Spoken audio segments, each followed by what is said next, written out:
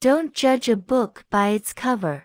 A lady in a faded gingham dress and her husband, dressed in a homespun threadbare suit, stepped off the train in Boston and walked timidly without an appointment into the Harvard University president's outer office.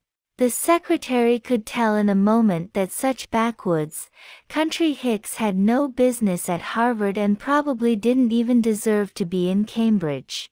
"We want to see the president," the man said softly.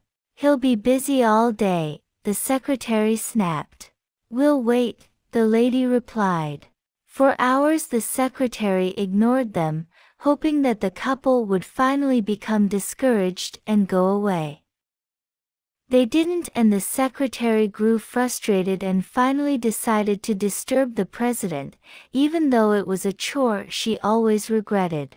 "Maybe if you see them for a few minutes, they'll leave," she said to him.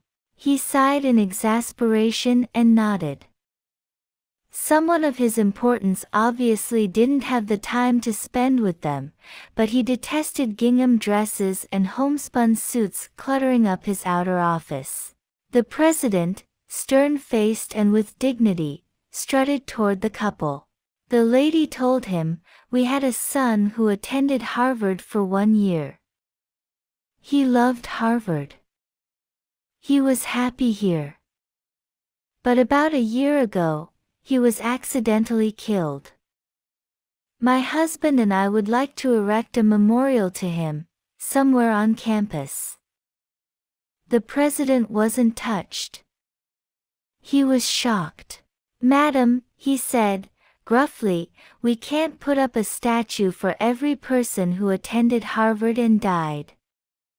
If we did, this place would look like a cemetery."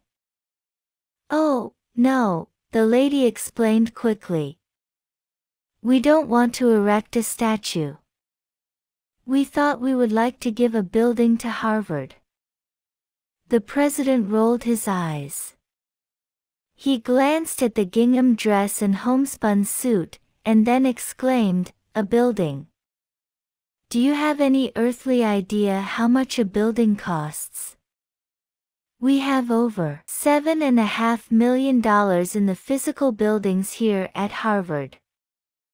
For a moment the lady was silent. The president was pleased. Maybe he could get rid of them now. The lady turned to her husband and said quietly, "Is that all it costs to start a university? Why don't we just start our own?" Her husband nodded. The president's face wilted in confusion and bewilderment.